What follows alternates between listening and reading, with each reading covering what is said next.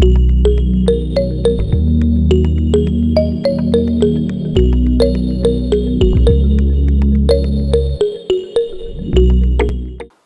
So for now, everybody here, I hope you've been looking for repeated words.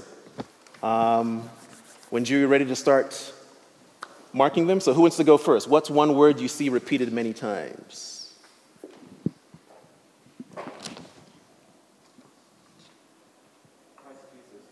Christ Jesus. Okay, let's highlight Christ Jesus in any color, green, any color you have.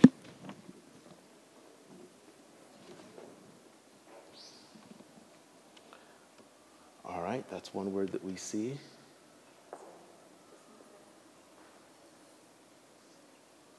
What other words do we see that are repeated?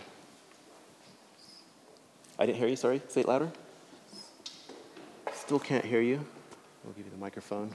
Us. Us, yes. Us is repeated. In fact, let me give an example where I describe a little bit about that one about us. So notice that there are a bunch of us that's repeated.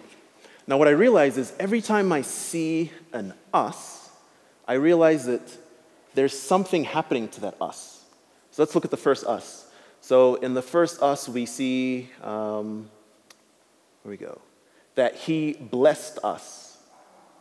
So we see that he blessed us. So he's doing something to us. Now, anybody find the next us or any other us? What's the fragment that's related to the us? What's being done to the us? Chose us. So he chose us. Anything else we see? What's the next us? Predestined us. So there's always something happening. So the us, what I do is I highlighted it maybe yellow.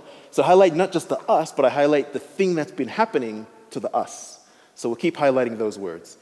Now what's interesting is with this exercise, you're looking at repeated words. One thing that's helpful for me when I do this is looking at repeated words related to either a who or a when or a how or a where. So an example is, you mentioned Christ is repeated multiple times. So that's a who, it's talking about a person. So we can look at Christ, that's repeated many times. The other ones are, I'm sure you can notice this, the number of him or he or his that are referenced. So we'll highlight all those one color as well. Probably keep highlighting them, all those ones green. And then you also notice there are other parts of who, like there's a few times they say we, or there's a few times they say our. So those ones we'll just keep on highlighting those words. And then those are just examples of ways that are helpful to identify repeated words. So anything else that pops out that you guys saw?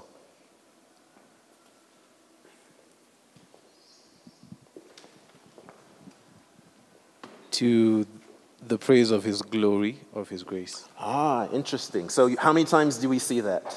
Let's look for that phrase, everybody. To the praise of his glory or of the praise of his glory.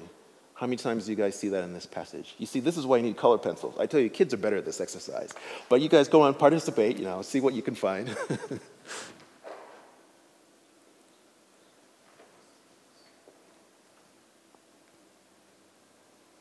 How many times do you see to the praise of his glory or of the praise of his glory?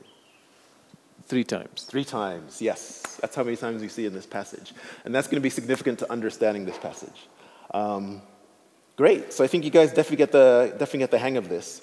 There are a few that are a bit harder to get. For example, I mentioned repeated words related to when. So let me even ask that as a question. Can you guys spot words related to that talk about time in some context? Now, when you do this, note that it may be even part of a word. It may be something that's at the beginning of a word, as opposed to syntax. It's going to be something at the beginning of the word. Notice anything you notice about time. There's a before. There's a before, yes. There's a before, so that's about time. There's a pre, okay. There's another example. So notice how you wouldn't think of that as a repeated word, but before and pre are repeated because they're both similar, talking about time before. Great. So at this point, what I'm going to do is I'm going to pause.